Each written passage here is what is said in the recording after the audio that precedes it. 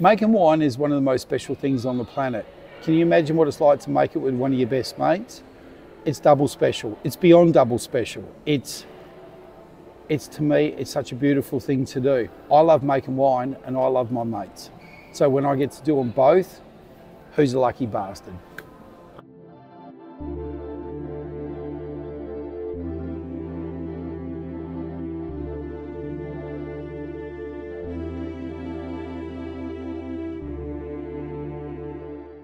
South Australians, no convicts, but you would query that when it comes to Bourne and Tim Smith.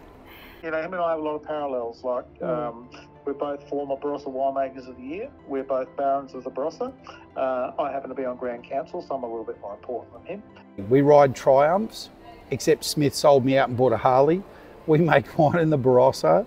We're both Gen X. We're both Port supporters. There was nothing to disagree on. The only thing we had to agree on was how many equal parts of each other's wine went in.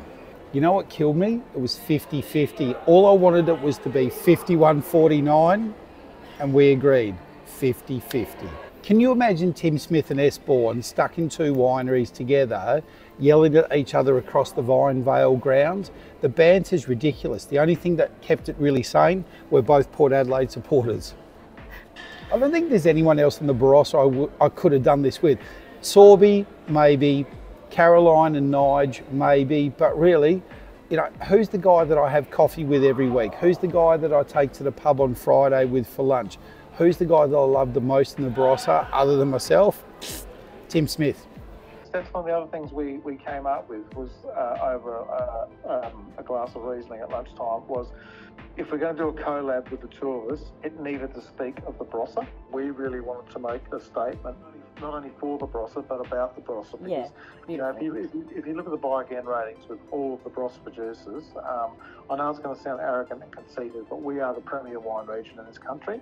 And yeah, I think, you know, those numbers kind of indicate that as well. First thing was, where were we going to do the blend trials? My winery, Tim's winery. In the end, we did it at both, and then we double checked ourselves at the Tanunda Hotel. Best pub in the Barossa. There were numerous phone calls and texts at all time of the day and night. Lots of what ifs, like what if we did this and what if we did that. You always got to test your wine. Best way to test your wine, does it pass the pub schnitzel test?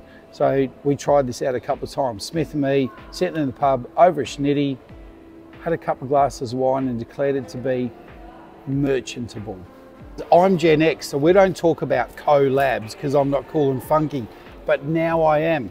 Me, Tim Smith, the Barossa, the collab, if there's one bottle of wine left on the whole planet and it's Christmas this year, this is your jam.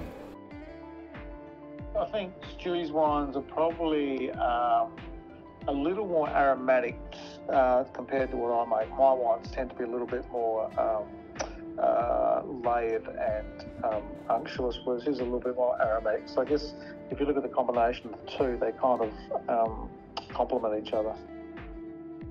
All right, imagine this. You pour some Barossa Shiraz into the glass and the first thing that hits you is the colour. It's deep, it's dark, it's rich. The second thing that hits you is the smell. It's aromatic, it's brooding.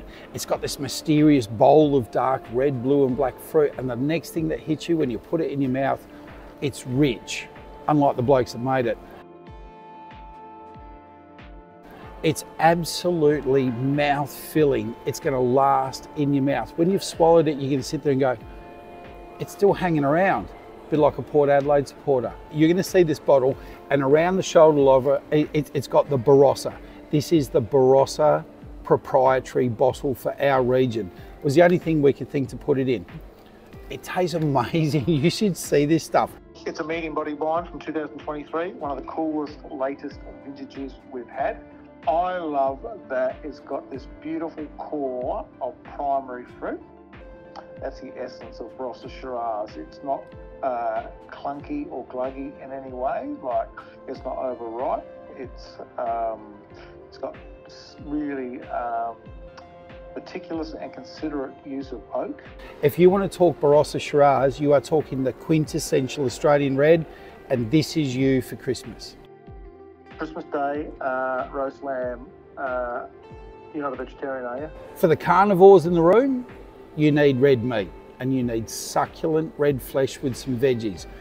For the non-carnivores in the room, what about an old-fashioned ragu? Old style, slow cooked with lots of tomato and garlic. First special occasion is going to be Christmas. Why not? It's that one bottle you've got to have on the table at Christmas. We're actually going to chuck a couple down in the cellar to see how it goes because, you know, this is Barossa Shiraz. It's going to age beautifully, potentially unlike me and Smith. Who will like this wine? I think the question is more who won't like this wine. You're going to struggle to find someone on the planet that won't like it. I would say that we've had more than one bottle together, but purely for quality control purposes.